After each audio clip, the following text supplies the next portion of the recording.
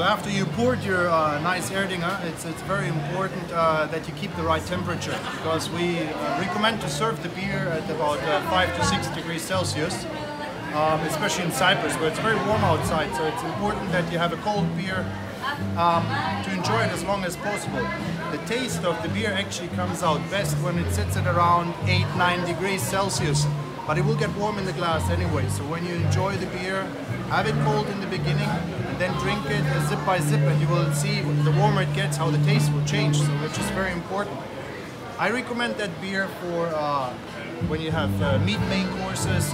It's very nice because it's a full-bodied beer, has a very nice round flavor, it's very easy drinking, even considered being a dark beer. It has a very nice taste when it comes to the main course, so I can highly recommend this. Some chefs, and I'm not allowed to say this normally, but some chefs even use it to do a dark sauce, so it's up to the chef what he wants to do with the beer. So, but I can highly recommend that for any meat main course.